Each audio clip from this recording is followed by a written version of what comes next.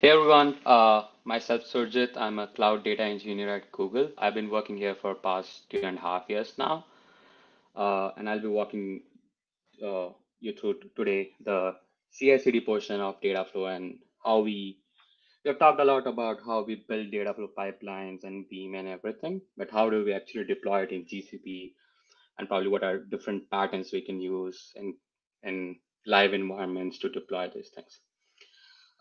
We're going to walk through some basics before we jump into different type of data flow templates, and I'll follow it with a demo. I have a recorded session just in case the live demo doesn't work, but I'll try to show it live.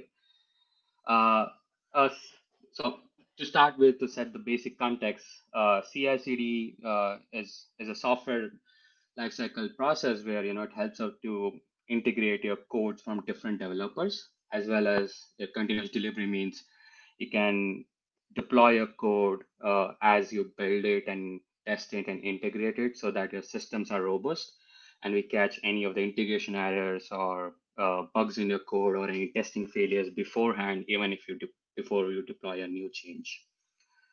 For this demo, I'll be using two of the GCP services. There's Cloud Source Repository that's nothing but a code repo. Alternatives are GitLab, Bitbucket, and all those kind of other applications where you can store your code, collaborate with other developers in your organization or teams.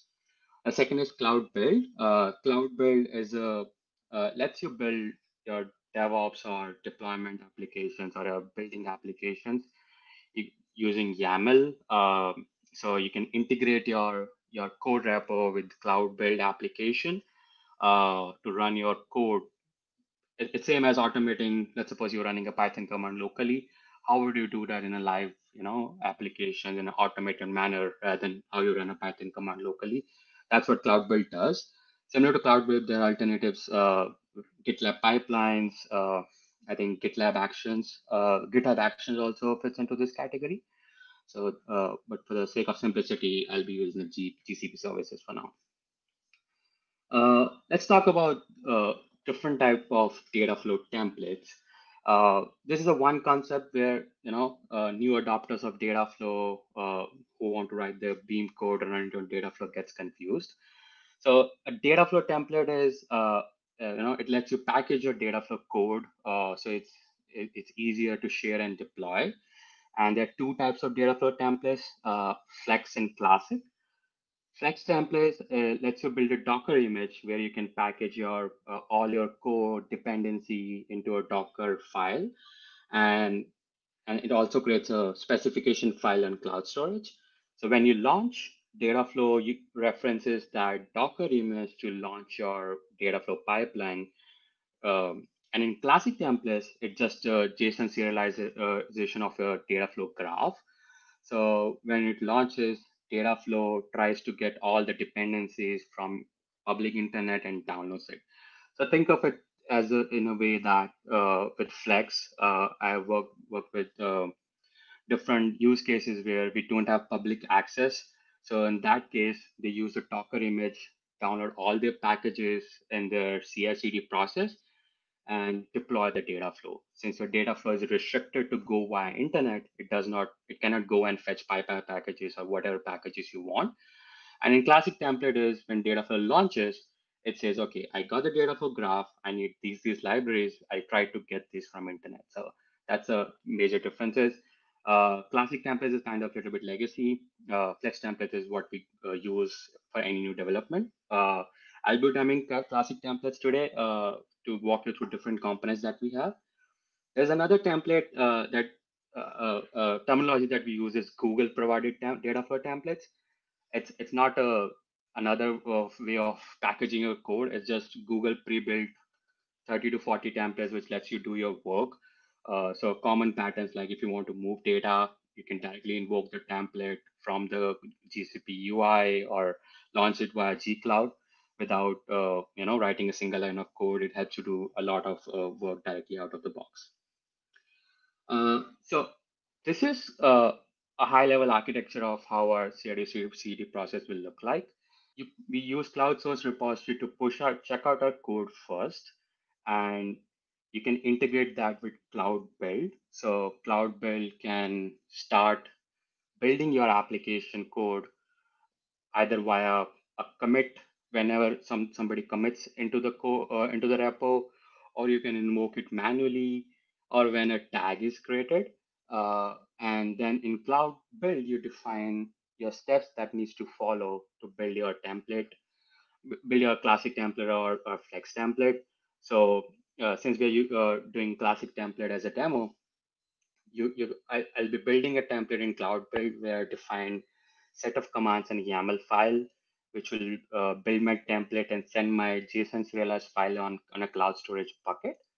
And from there, another task will start, which will use that deployed that file in the GCS and try to deploy Dataflow. Moving ahead, these are two commands which while I was building this demo, I tested with these two commands, and then I automated via YAML. The two commands which separates your build and deploy method is you have your Python code and you just build it with some specifications and you provide some required variables, staging location, like that's where your all your stage libraries when Dataflow is going to try to download all the packages is going to be stored. The template location, this is basically where your specification file goes. So now you have built your template. That means it's compiled without any errors and everything is good. You have your packages. You can fire a deploy command, a run command, which will just look at that template and use the template, the serialized graph to start your Dataflow job. So I'm just going to switch my screens here to walk you through the demo that I have. So this is a basic code that I've built for this one, basic Python code which just reads the data, parses your CSV rows and write into a big query. Nothing complex here. And I've given the requirements file here, what it needs to start. And this is the main file that I have. Basically, it's essentially the commands that I had. I tried to put it in the YAML format. Uh, Even before running this, we need a GCS bucket. I've segregated these into the location where my classic template will go once it's pre-built. Once it's built, input data that I'm using for this demo and staging in temporary locations. Now let's walk through this bucket. So over here, I kept it in the same repo. So I'm just defining the repository I need to pull when my code is going to start. It's essentially the same repo. And I'm just doing some movement between my directories, changing directories and everything. Then I'm downloading all my dependencies, which is needed to build my graph locally. So when you start development, you might download Apache Beam, Secrets Manager, or XYZ's library. So even the Cloud Build instance to build it, it needs all those dependencies on the Cloud Build instance to start. So that's what it's basically doing. The next two commands are what we saw in the presentation. I just have kept it in a YAML file, passing all the parameters, which is essentially building your template. And finally, the last command is what will deploy this to the data flow. So this is how I define it. Then I'll switch to the cloud build page where I've created a trigger and attach it to my particular repo that I had in cloud source repository.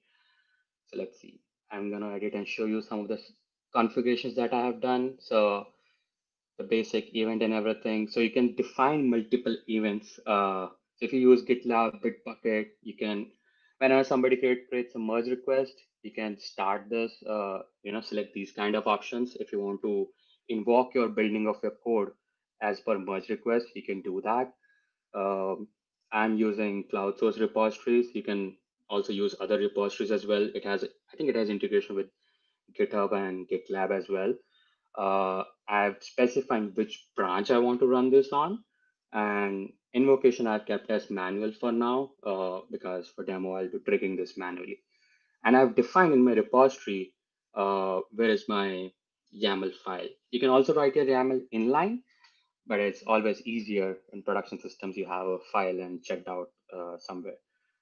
So that's what my configuration is for Cloud Build. I'm just going to go back. Now I'm going to start my executions. It takes like 2 to 3 minutes to complete the executions. Yeah. So over here, when you start, you can potentially say like which, it has all the different variables that we configured. You can start, you can also build your code based on any of the commit hash as well. But for now, I'm just going to take the latest commit. So if I just say branch, it's going to start the code on the latest commit.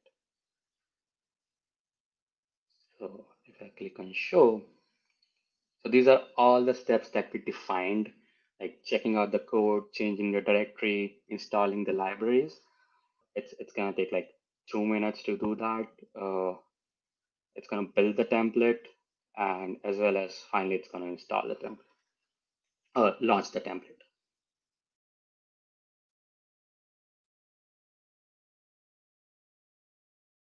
Okay. Anyways, I guess I'll probably walk through the recording here. It's essentially the same thing that I walked through. So once the all the deployments or all the installations go through, it's gonna start the next step, which is a step 3 of building your template, and finally the deployment. So once it's complete, you're gonna see all the 3 checks. As you can see, the step 2 was installing all your dependencies.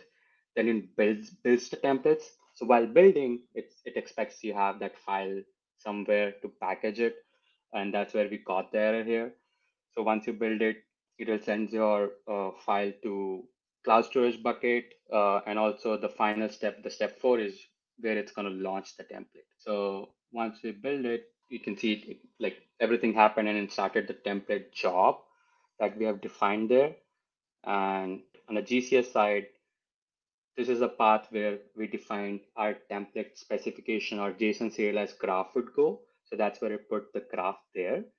And the other buckets that we have, like staging, it will have all the dependency installed in that particular staging bucket, which can Dataflow is going to refer eventually to get the packages and install it on its own system. So it has a .pb file, which is a pipeline file, and all the other dependency that it has. And the last, I have a Dataflow page as well. Yeah. So that's how your job looks like when the data flow starts. And it's basically, as I said, it's a basic pipeline which reads data from GCS and write to BigQuery. That is the recording. So what else, right? So we did in the past, in the previous step, we used Cloud Build for building and deploying your template as well, right? But what if you there are use cases you not always deploy your pipeline with Cloud Build? Probably your production cycle is not yet there, or whatever the timelines are not right and everything. So that's where we have splitted it into build and deploy. As you see, I ran 2 commands to build it and deploy it. So once you build it, you have your file, your spec file, your JSON serialized file on GCS. Once you have that in GCS, you can use it with other tools to deploy your data for pipeline. So there are tools which you can pass the similar type of variables. You can launch it via Terraform. You can launch it via Cloud Composer. You can also start your pipeline with Cloud Functions. Like let's suppose you get a notification and you want event-driven notification. You want to launch your data flow on some notification. You can use Cloud Functions as well as you can use Cloud Workflows as well. So all this, the variables that you pass with all this application essentially remain same. It just helps you to orchestrate your data pipelines better, since you can divide your build and deploy pieces. So for something like streaming, you might probably use, since streaming you launch once and it keeps on running forever.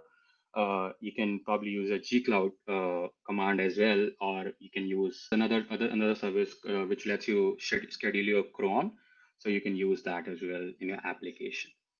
On the next slide, I've included how you will run your Flex templates. This will send you to a GCP documentation page, which walks you through how you will build a Docker image if you want to deploy your Flex template, as well as I've included a link of Google provided templates that we have. which lets you, do a lot of the patterns that we have outside. It lets you figure out, like, build those even without writing a single line of code.